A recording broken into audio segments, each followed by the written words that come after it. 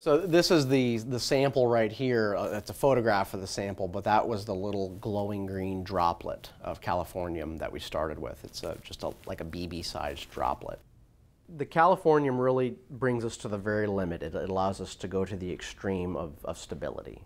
So the first thing we saw when we did the crystal structure, when we found out how the crystal was arranged, is it was like nothing that anybody had seen before. Everything about it was new. So it looked like the Californium was altering chemistry in a way that no other element could do.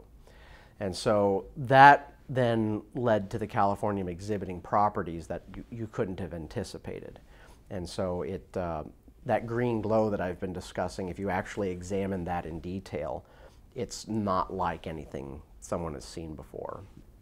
And our goal is really to develop unknown properties in these materials, because virtually nothing is known about the chemistry this far out in the periodic table.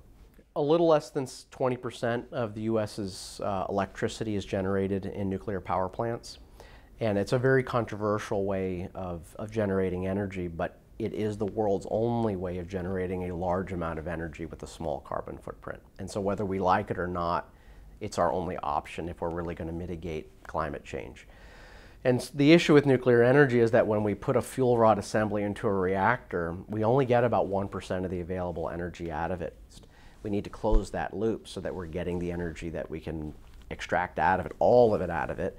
And by closing that loop, we also reduce what ends up having to go off to repositories when we mitigate environmental impact.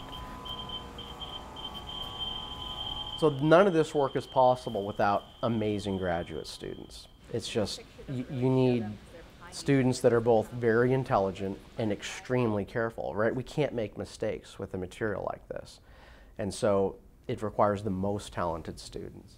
I am grooming her to be a future professor because she's just amazing, as you can tell. Many of my colleagues have asked me, how do you publish 30 papers in a year? How do you pull that off?